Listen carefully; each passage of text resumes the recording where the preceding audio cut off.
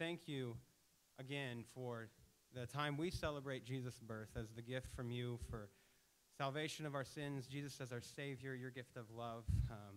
I pray that you would let that love shine through us as we celebrate this year and are with families and friends. Lord, I pray that you would get the glory and that we would just praise you and ask that you would be with Valerie this morning, who is not here with us, is sick. I pray that you would touch her and heal her and be with her where she is and comfort her and just make Christmas special, even if she's not able to be here with us this morning. And God, pray that you would be with Pastor Aaron's father as he's having ongoing health problems, and Melissa's father as well, and these other ones, Lord, that we've lifted up in prayer to you. I pray that you would just continue to work and help and heal and touch physically. You know about Edith and her eyesight, and she's not able to be in church anymore, but God, I pray that you would be with her in a special way this Christmas and the rest of this year. And God, each one of us here, each one of these before me, Lord, that you would just be with them in a special way, and that you would just fill them with your love and joy and the peace that comes from knowing you and the hope that we have in Jesus. And God, I just pray that your love and all that peace would just fill us completely, Lord, and that we would just worship and celebrate you this Christmas. And you know about everyone's family and relatives and friends here, maybe those who don't know you and need to come to know you. I pray for those ones, Lord, that maybe you would use this time of year that you can save people. God, only you can do that, and we ask that you would save those in our families and our friends who need to come to know you. I pray that you would be with us and bless each one who's here as we go home from here today. And I pray that you would just wrap up this year and help us as we go into a new year, that you would be king of our lives, and we'll give you all the glory and praise. I pray that you would help Pastor Aaron as he speaks this morning. Lord, speak through him. Help us to hear what you want us to hear, and God, to just open our hearts to your word. And as we continue in worship, God, I pray. Thank you for all your many blessings, for all that you've done. And we ask that you be with your hand of protection beyond those who's traveling for Christmas. And just go with us from this place after the end of our service today. And we'll give you all the praise and glory in Jesus' name. Amen. All right, you may go back to your seats and be seated. Thank you. So we've been going through our season of Advent, which is a season of expectation leading up to the birth of Jesus. We celebrate Jesus,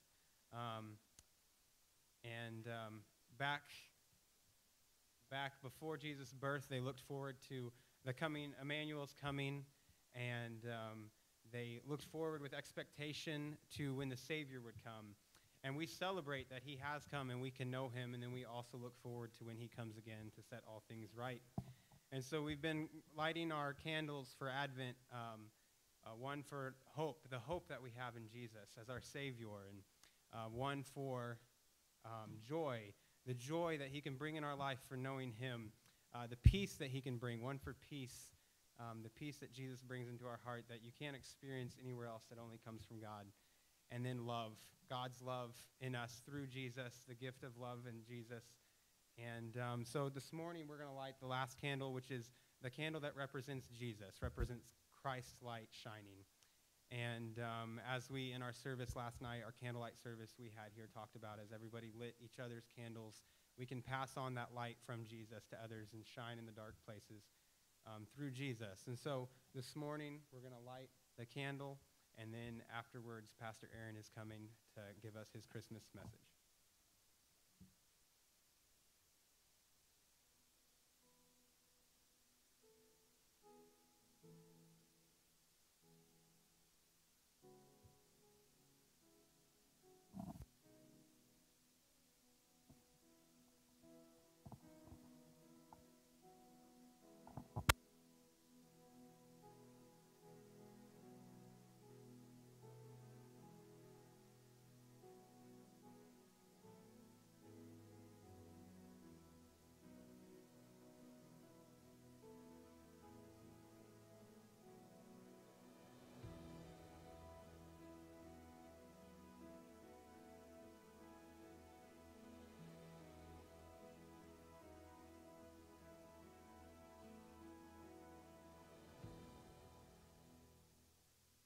All right, I'm going to mention a couple things because in your bulletin It says there's a special song. We're going to sing it at the end of the service. So we're going to finish, as you can see, and we're going to celebrate communion together. Also, just to make things clear, we are not going to have our prayer meeting on Wednesday evening this week. So make a note of that. Turn to Luke chapter 2.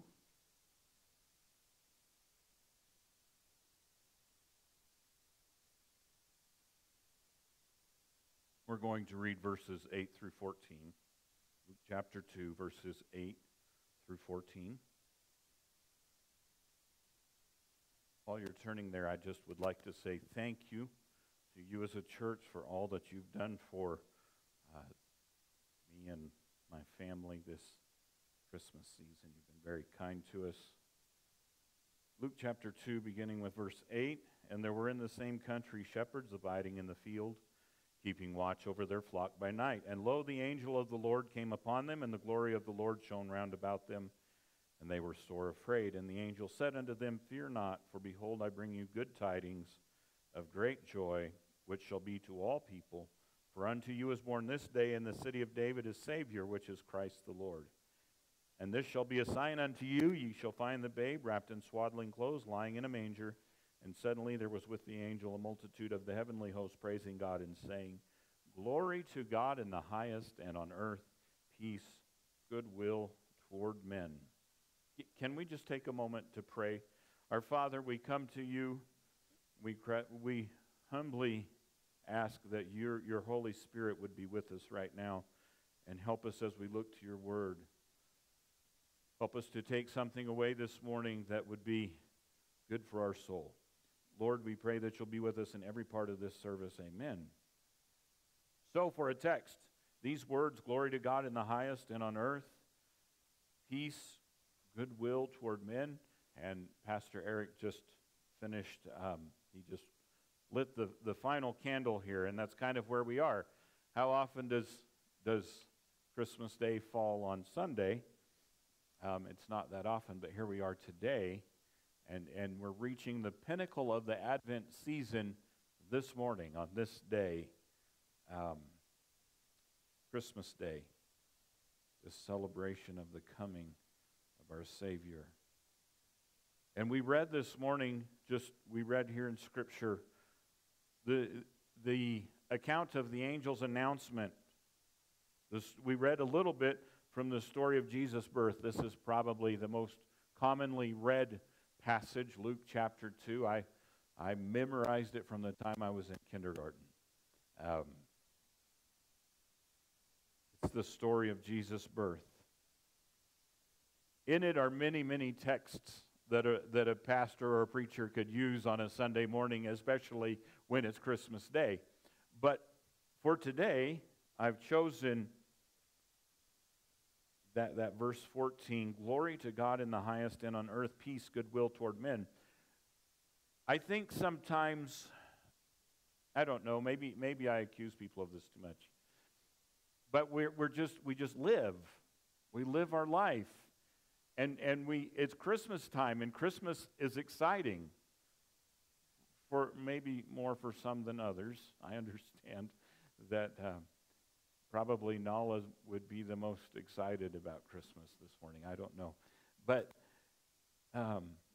it's an exciting time. It's a time when we get together with friends and family and we celebrate and we exchange gifts. And I heard on the radio last Monday, so at the beginning of this week, the lady said, now if you're working on, or if you're going to do your last minute Christmas shopping, and I thought, it's Monday. What is she talking about, right? So there's always that aspect of Christmas. But we lose sight of the fact, I'm afraid sometimes, not just, we just talked about Jesus' birth, but the impact, what it really means.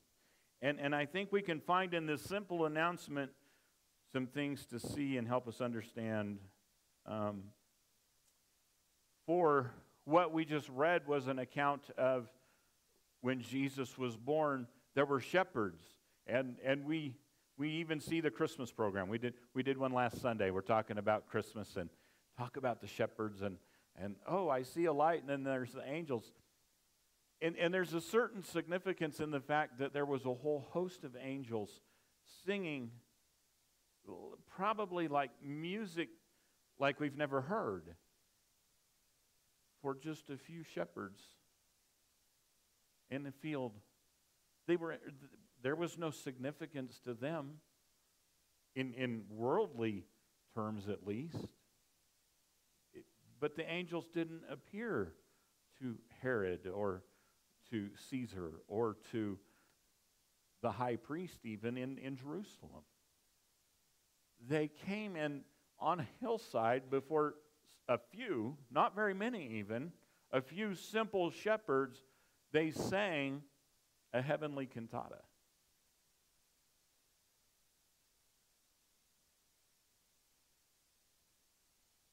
And it seems like it doesn't even make sense.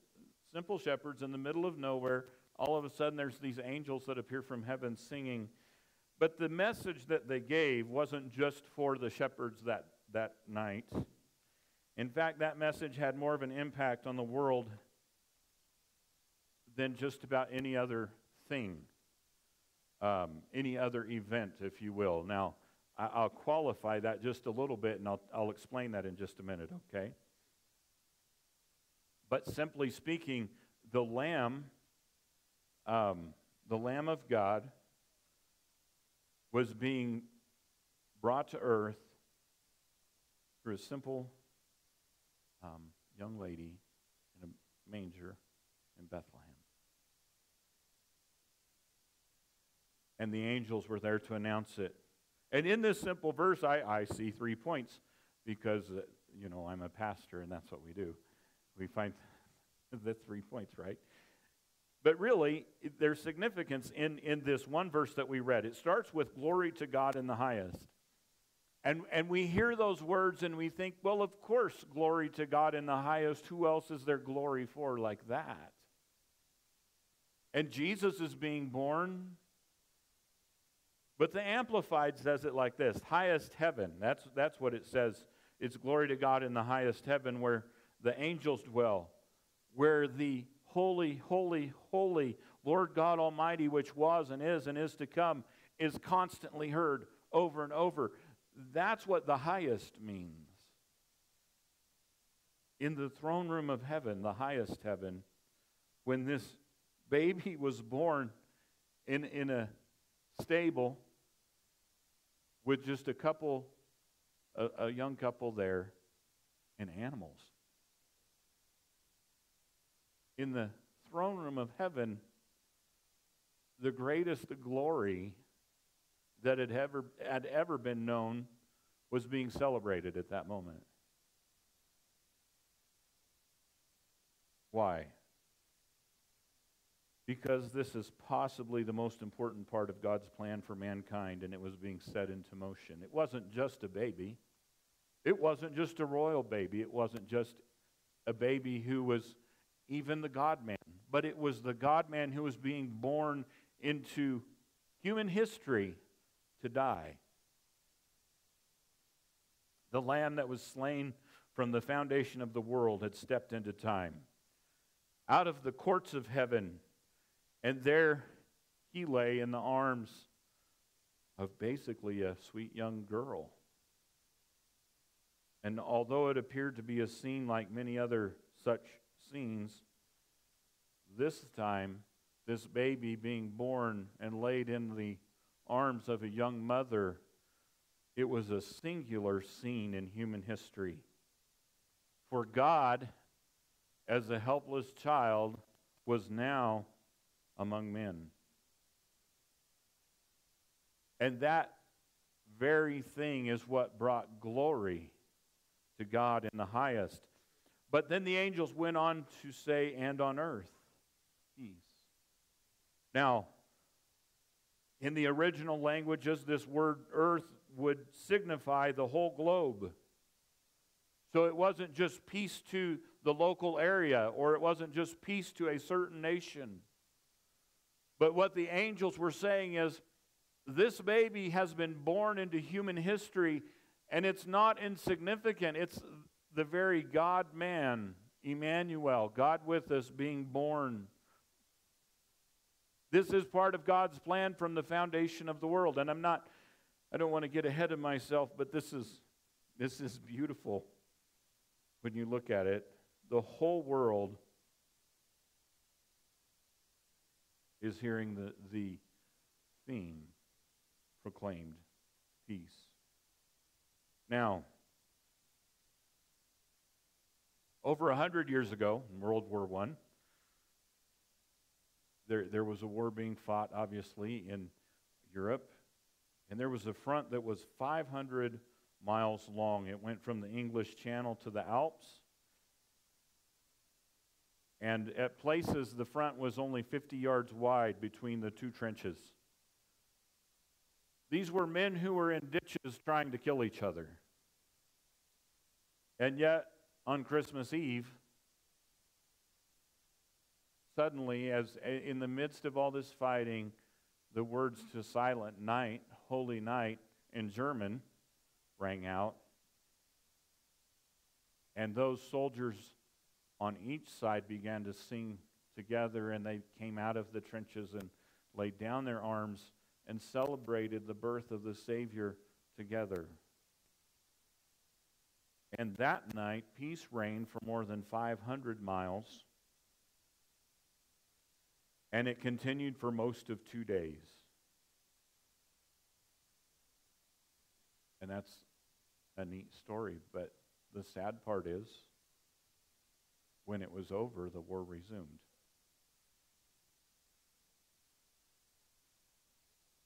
So, how is it that peace on earth has been proclaimed? The significance of the entrance of Jesus Christ, our Savior and Lord, into human history is that God became man to have a personal relationship with people, with each one of us. And in so doing, he brought peace to the hearts of people one at a time, individual hearts. I read about Beverly Carradine, and he got it on his heart where he was pastoring. He wanted to build a church building. It seemed an unlikely thing. It's not that he had polished services and this rich congregation. He did not, but he had a vision and a prayer. And a man who was a wicked man came to him and he said, put me down for $500 to build this church. And this man who was not a church man gave his tools and his horses and his wagons, and he gave land for the church, and then he gave another $1,000. Now this would have been in the 1800s, so that's a significant amount of money that he put up $1,500. Here's the beautiful part of this story. The church was built, and that man was converted while he had been a wicked man, and he gave as a sinner. He gave his heart to Jesus. And the testimony that Beverly Carradine gave was that he died with great peace. Why? Because Jesus came and brought peace to the world. But he didn't do it by changing nations, but he changes the heart of one person at a time. And he brings peace to my heart. And if you allow him into your heart, he brings peace to your heart. Christianity is always conquered by changing the hearts of people. Whenever Christianity took up the sword and rallied an army, Christianity was not Christianity anymore. No, peace on earth comes to all of the world, and that word also includes all that is in it, and that's you and I. So this peace is offered to every person who is alive and has lived. But let's talk about this goodwill to men for a moment. For it seems like I spoke to somebody, and I think I mentioned this last week, but I was in a store, and I was wearing my work clothes, and the lady said, "Are you Mr. Saul?" Because I work for Saul Construction. I said, "No." She said Saul. She said, that's a Spanish name. And I said, "It's also a Jewish name." And she said, "Well, I didn't know that." And I said, "Well, in the Bible," and she said, "I don't like the Bible." She said, all the condemnation and fire and brimstone. And she sees a God who has disfavor with man. But the reality is that this goodwill means having favor. I want you to think about that. Where the world had just seen 400 years of darkness in relation to God, God said, "The time is now." When the fullness of time was come, God sent His Son into the world. And that's why we mentioned last night in our candlelight service, we read some scripture about light and the light dawning in darkness and how the world was a dark place. And the world was possibly at its darkest moment. And we might think, oh, it's very dark right now. But the reality is the light has shined and it still shines. But when Jesus came, the Isaiah said the world was in gross darkness, terrible darkness. And then a light shone.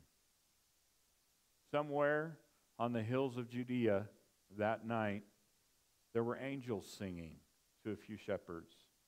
There was a baby being born in a lowly stable in a little town. But in all of those seemingly insignificant events, a light was dawning. And it's a light that was to all the world. And it's a light that was given from God because He has favor toward men. God was, and He still is, showing His favor to man. And we might look around and say, how is this God's favor? And yet at the same time, when it seems like we hear about things that can be so awful, and we can say, where is God in all of this? God is giving of Himself and has given of Himself because He has favor toward man. Now, it's true that it's within our power. God has given us choice. Why did God give us choice, by the way? This isn't in my notes. But I think it's important that we understand that God gives us a choice to choose His way. But when and the reason He does that is because we're the only creature that we know of that is in this position. In other words, we read the Bible and there are angels who are constantly in His presence. And it seems odd to us, but it's true that some of those angels even then did fall out of pride and willfulness. But we're in a position where if we're going to choose God and His favor, we're actually going against the spirit of the world around us. And so we don't just choose to not rebel against God, but we have to make a positive choice to allow God into our lives. And that means that we have a different kind of relationship with God than any other creature that's ever been created will have.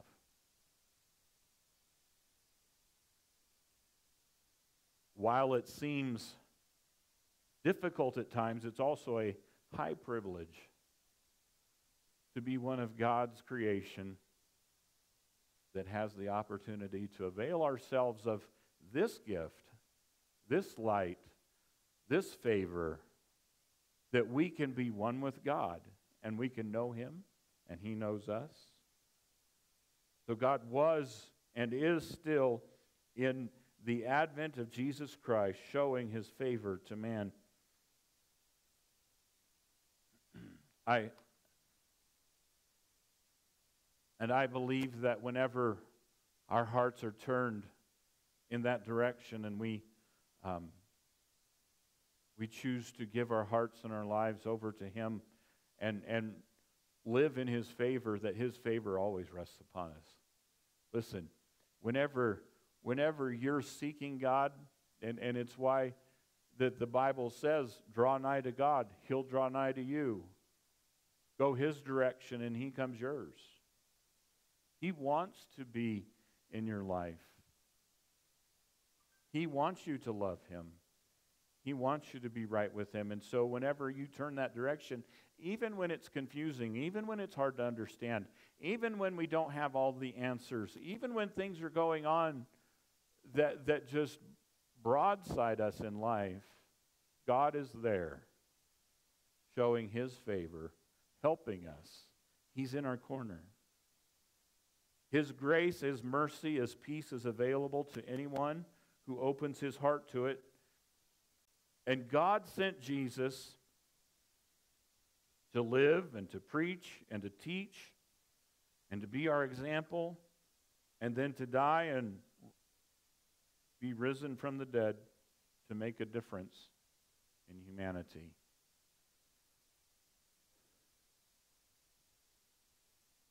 We live in a society that seems more and more to be drifting away and actually ridiculing these kinds of beliefs. But I believe that it's God's presence in our world today that saves us from absolutely destroying each other. And Jesus, I don't think we could even fully grasp, but if we stop and we look at the last 2,000 years, John thinks he's going to be pretty old when he's 90. It's a drop in a bucket, isn't it, John? 2,000 years of history that is completely influenced by this one man, the God-man, who made an entrance into time, Jesus Christ. This Christmas, hear the message that the angels gave to the world on a quiet night outside of Bethlehem. Glory to God in the highest heaven. The advent of Jesus on earth was a significant event in the highest heaven and in human history. In fact,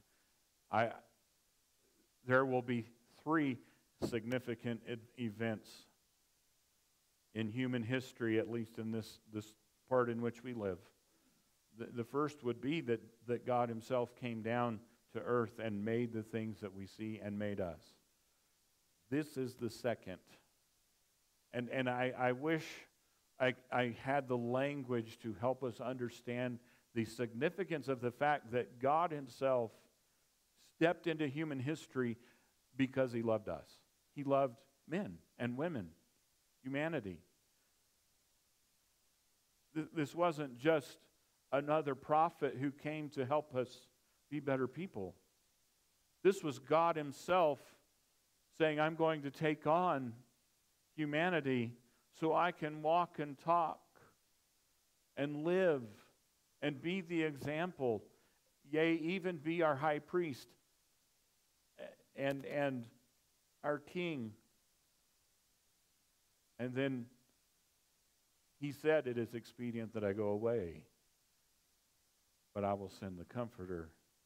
You see, the Holy Spirit is the Spirit of Jesus that is in every man and every woman who is a child of God. It is Jesus through the Holy Spirit walking with each one of us today.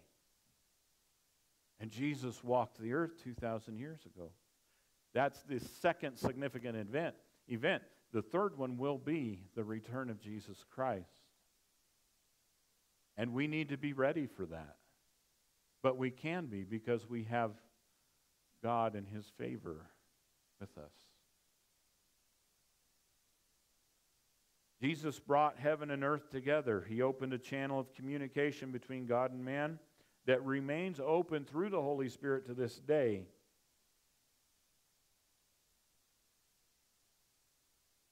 Peace. Peace on earth in the hearts of men, because God himself looks down with favor on men. He extends mercy to each one of us, even though he extends mercy and favor to us even when we're sinners. Even while we were yet sinners, Christ died for us. What mercy is that? That he gives grace and mercy and extends his favor to us even while we reject him, because he wants to bring peace to our hearts. Do you have peace? Do you want peace? Do you want to open your heart to the Prince of Peace? You can today, on Christmas Day. If you're not right with God, you can be made right with him through his Son, Jesus Christ. And it's not that it has to be a hard thing, because we are walking in his favor, and he extends mercy and grace to us yet today. Before we leave, and we're going to do this together, I want us to stand if you are able. We're going to be here for a few minutes, so if you're not able, that's okay. You can remain seated. We're going to celebrate communion together as a way of honoring this day when Jesus was born.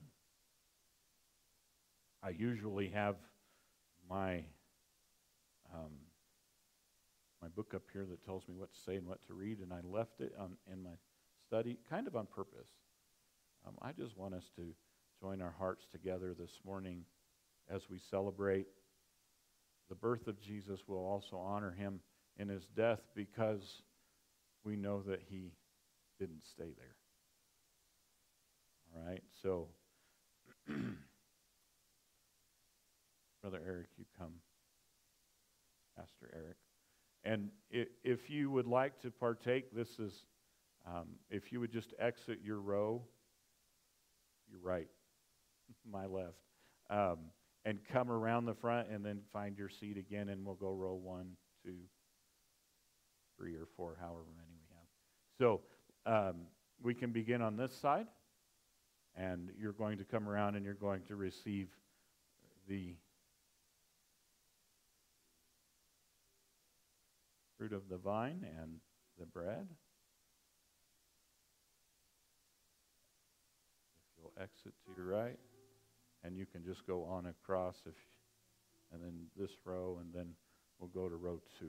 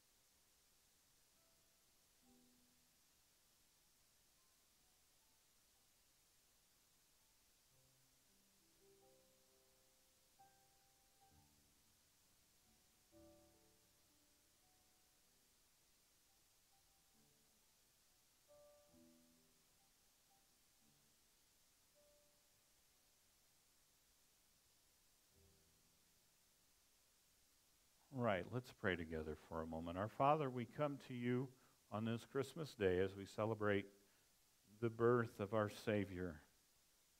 We pray that you'll help us as we go through this day to remember what it's about. We pray that you'll help us as we celebrate not just your birth, but your death and your resurrection through these sacraments that we're about to partake of. Lord, we pray that you'll help us to help it to be real to us. Help us to understand that you made an incredible impact in human history by stepping out of heaven and into our world and representing your love to us. In your name we pray. Amen. And he said unto them, with desire I have desired to eat this Passover with you before I suffer. For I say unto you, I will not any more eat thereof until it be fulfilled in the kingdom of God. And he took the cup and gave thanks and said, take this and divide it among yourselves. For I say unto you, I will not drink of the fruit of the vine until the kingdom of God shall come. And he took bread, and he gave thanks, and he brake it, and gave it unto them, saying, this is my body, which is given for you. This do in remembrance of me. Let's partake of the bread together.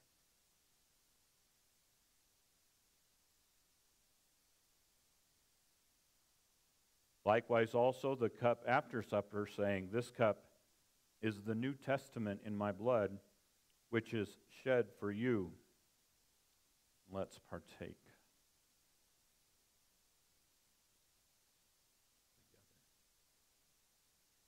And then let's pray once again. Lord Jesus, one more time we want to thank you for all that you do for us. Lord, help each one of us who are here this morning who have taken a physical representation of your sacrifice. And Lord, help it to be more than just something that is from grapes and bread that's been baked, but help it to be something that reminds us that you are, and you are real, and you came to earth as a baby, and you lived, and you walked among us, and we have a record of the words that fell from the lips of God, and they speak to us. Lord, we pray that it doesn't end there for us, but that you'll bring your peace into our hearts. Help us to remember the significance of the entrance of you into this world. Lord, we pray this Christmas morning that you'll be with us and your Holy Spirit will abide with us and bring your peace. We pray that you'll go with us, keep us safe as we go our different ways throughout this week and we celebrate with friends and family.